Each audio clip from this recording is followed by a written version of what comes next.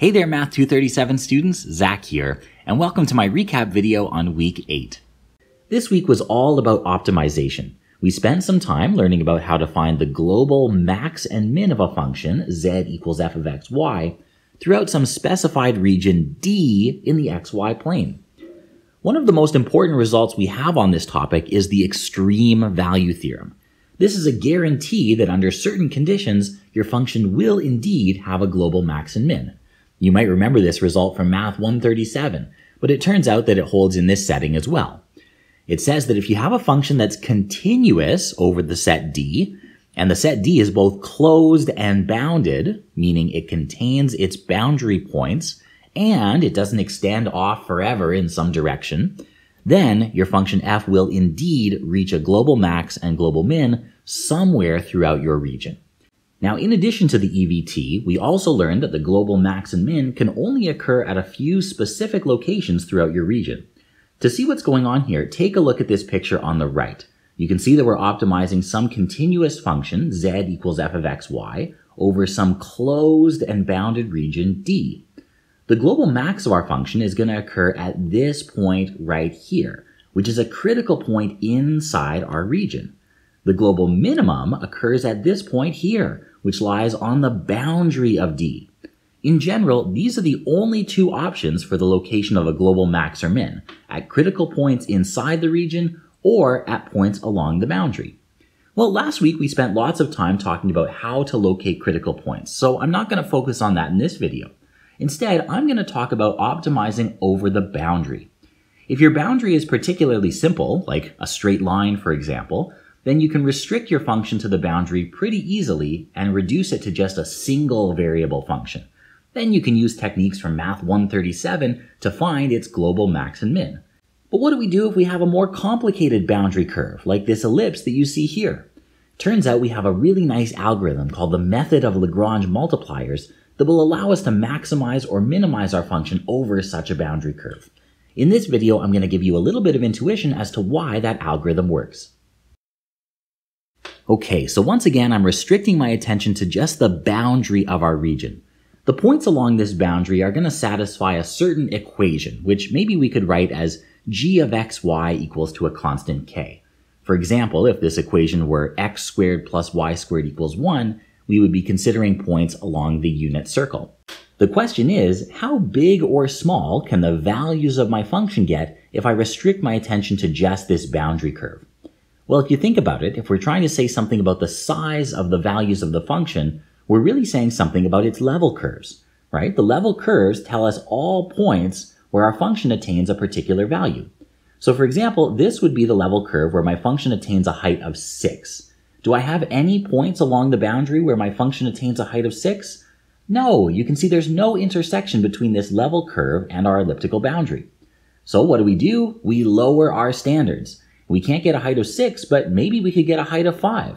No dice. There are still no points on this boundary where we get a height of 5. So we continue to lower our standards until we get to this level curve right here, where something magical happens. Here you can see that we have a point that lies just on our constraint curve, g of xy equals k, where our function reaches a height of 3. And actually, this is the best we can do. If we ask for any larger value of our function, then we're talking about a level curve that's a little farther away. There are no points on that level curve that lie on the constraint curve. So this point here is actually our global max subject to the constraint. We can do the same sort of thing to find our global min. We can continue to lower our level curves until we get to this level curve right here, where our function has a value of -1. There you can see we have again a point that just lies on our constraint curve. So it satisfies the constraint and our function value is as small as possible. Any lower and we move off of that constraint curve. So this is our global min. Now folks, if you understood this discussion, then I think you understand the main idea behind the method of Lagrange multipliers. The big observation here is that the global max and min of our function, subject to this constraint, must occur at points where the level curves are just tangent to the constraint curve. Now this is a pretty observation, but how do we actually use this in practice to help locate the global max and min? How do we find the points where the level curves are just tangent to the constraint curve? It turns out the answer to this question comes from our knowledge of gradient vectors. Remember, the gradient vectors of the function f of xy are always going to point us in the direction of steepest ascent. You can see from these level curves that my function is increasing as we move this way. We also know that the gradient vectors are orthogonal to the level curves. So I'm just going to go ahead and plot a whole bunch of gradient vectors here for my function f of xy. The gradients are perpendicular to the level curves, and they're always going to sort of point in the upper right direction, in the direction of steepest ascent. Okay, so these are the gradients for f of xy, but what about g of xy? Z equals g of xy is a perfectly good function, and so we should be able to talk about its gradients as well. The gradients are still going to point orthogonally to the level curves of g of xy. But hold on a second. G of xy equals k is a level curve. So whatever the gradients are doing here, they're going to be pointing orthogonally to this elliptical boundary. They might be pointing in, they might be pointing out, we're not sure, but the gradients are going to look something like this. Now, do you notice anything interesting happening at our global max or global min? It looks to me like the gradients of f and g at these points are pointing parallel to each other, right? They're either pointing in the exact same direction or the complete opposite direction. This, folks, is the key.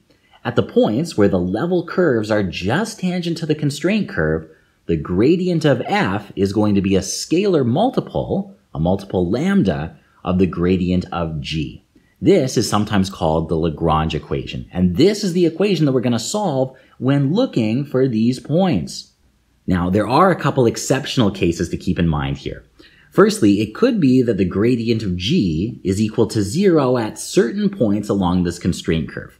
If that's the case, we could run into some weird situations where the global max occurs at a point where the gradient of g is 0, and hence the whole right-hand side here is 0, but the gradient of f is not 0. And if that's the case, then you're never going to be able to satisfy this equation.